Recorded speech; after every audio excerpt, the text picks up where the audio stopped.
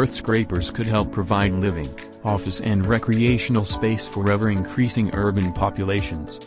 As populations move away from rural areas, urban planners look beneath their feet for answers. With space in cities so limited, often the only option for those who can afford to expand their property is to go underground.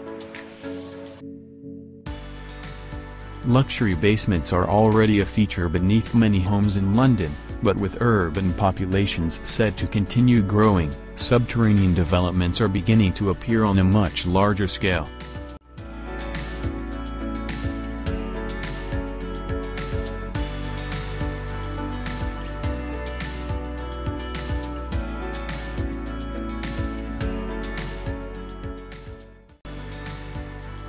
The idea, still at the concept stage, is the EARTHSCRAPER proposed for Mexico City.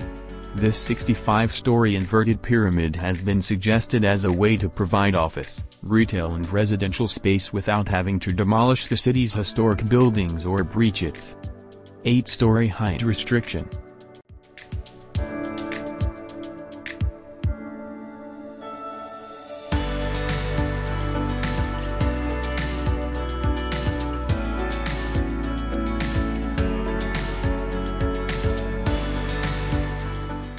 Many questions remain as to the feasibility of such a project, however, such as how you provide light, remove waste and protect people from fire or floods.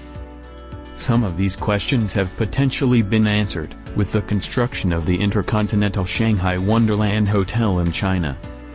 This 336-room luxury resort was built into the rock face of an 88 meters deep, disused quarry that opened for business in November 2018.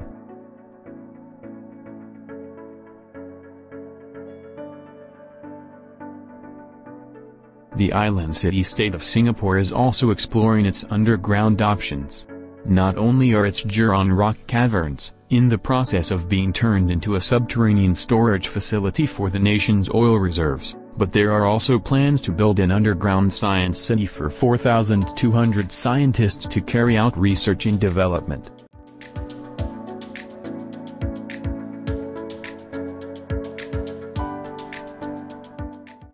In New York, the Low Line project is turning an abandoned subway station into a park.